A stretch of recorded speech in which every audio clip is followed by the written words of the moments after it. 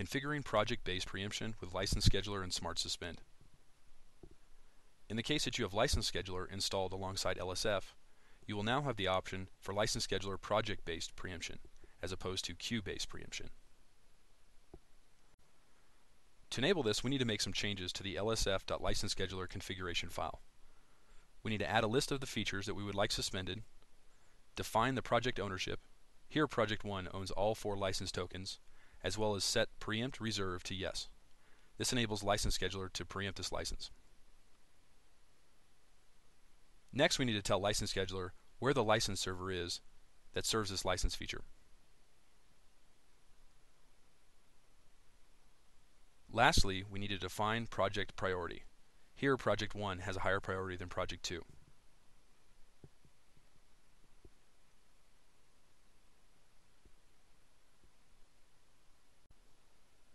Next, we need to make a change to the lsf.conf file.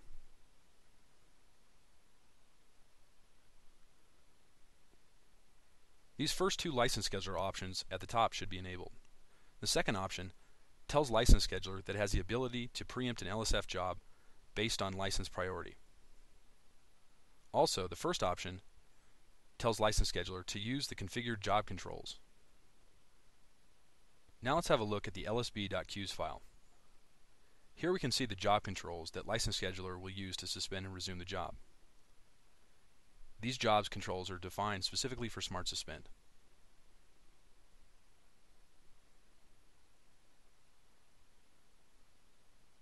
Now let's go ahead and reconfigure the cluster.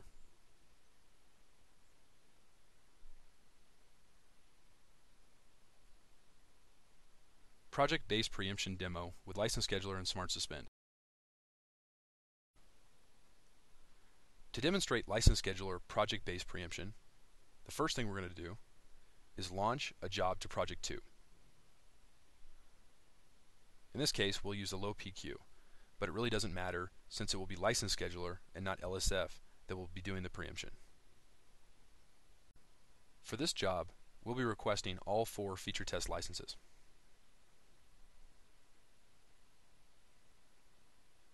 And since we've configured LSF to share equally between Project 1 and Project 2, we'll be allowed to start.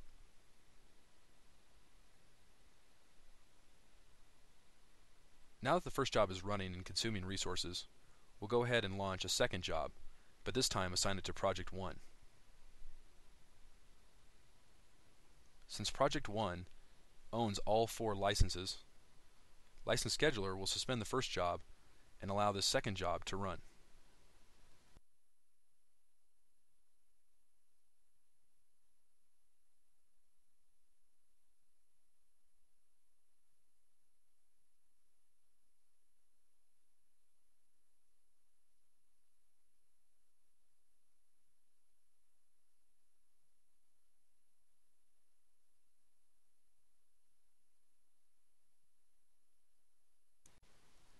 Since SmartSuspend releases the licenses immediately during suspension, the second job can take advantage of those licenses as soon as it begins execution.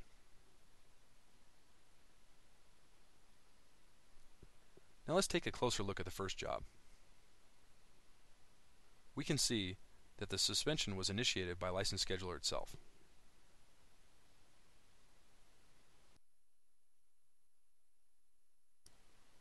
Now we'll go ahead and kill the second job.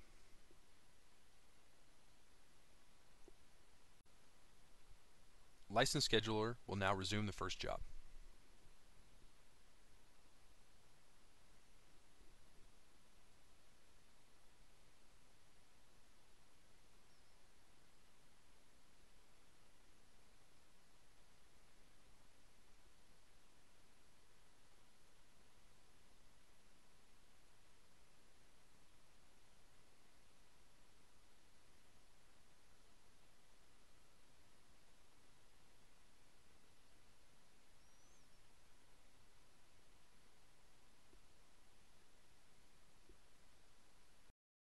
Configuring slot or queue-based preemption with License Scheduler and SmartSuspend.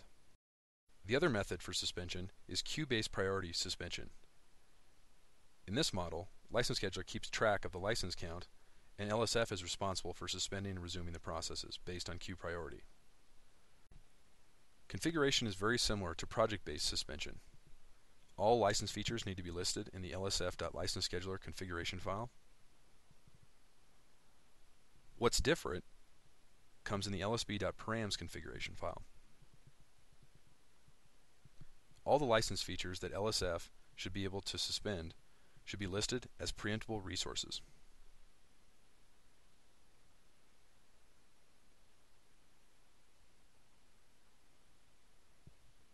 Now if we take a look at the lsb.queues file,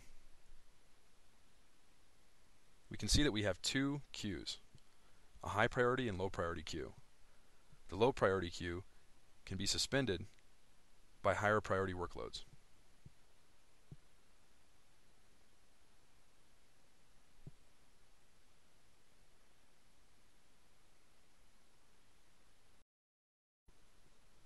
Slot or queue-based preemption demo with License Scheduler and SmartSuspend.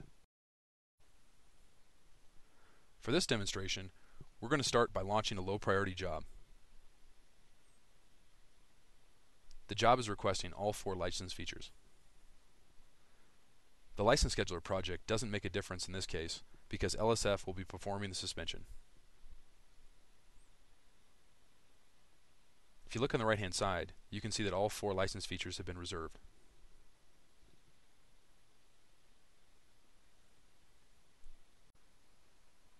Now let's go ahead and submit a high priority job.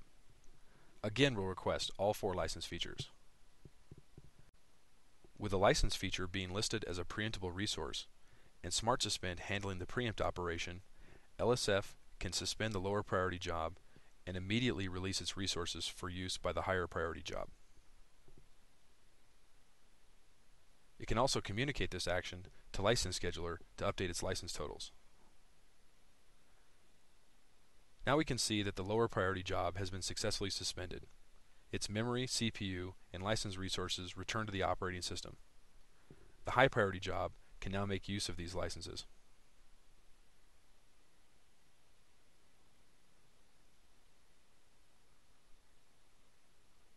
Let's take a closer look at the low priority job. We can see that LSF is responsible for the preemption.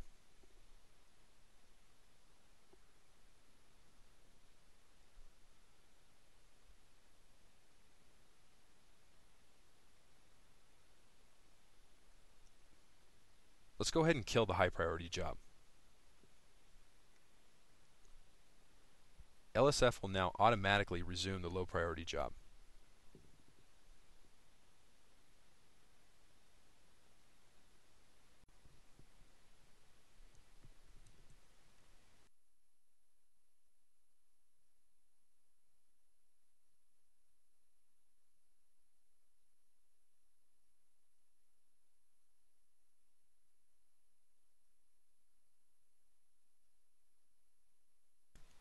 If we take a look at the low priority job history, we can see that once again LSF is responsible for the resumption operation.